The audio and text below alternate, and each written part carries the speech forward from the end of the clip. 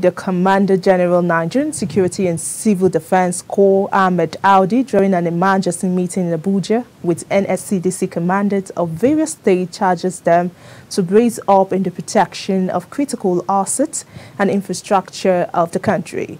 He says henceforth the commanders of states will be held responsible if there is an attack on critical assets and infrastructure sites. This emergency meeting to first rejig all of you as operational officers in charge of our operational formations as zonal commanders and state commandants to brace up and live up to expectation, especially considering our core mandate. Henceforth, we are going to hold commandants responsible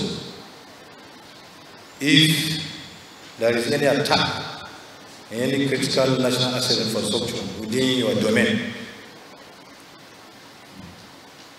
You will answer for it. So that is part of the Riot Act. You must be up and doing, you mustn't sleep, you must deploy all personnel. You must deploy your personnel to all critical assets and infrastructure sites, pipelines, airports, railways, and then also our correctional facilities. The Commandant General NSCDC Ahmed Audi in his statement said that the Corps will ensure the welfare of its workers, calling on Nigerians not to fear as the Nigerian security agencies are working meritoriously to ensure the safety of the citizens as they work in collaboration with the military, police and other security agencies to end the conflicts. We made promise and had covenant with God that we are going to champion the cause of the welfare of our colleagues, and if you trace our activities so far for the past 1 year, I think we have been doing just that. We have,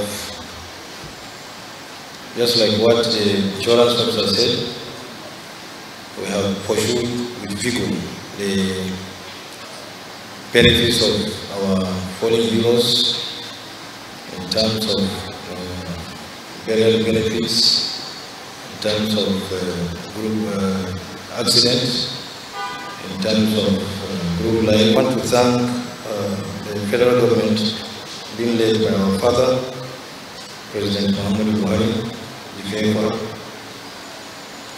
for graciously approving and making available the funds that we are providing to our personnel today.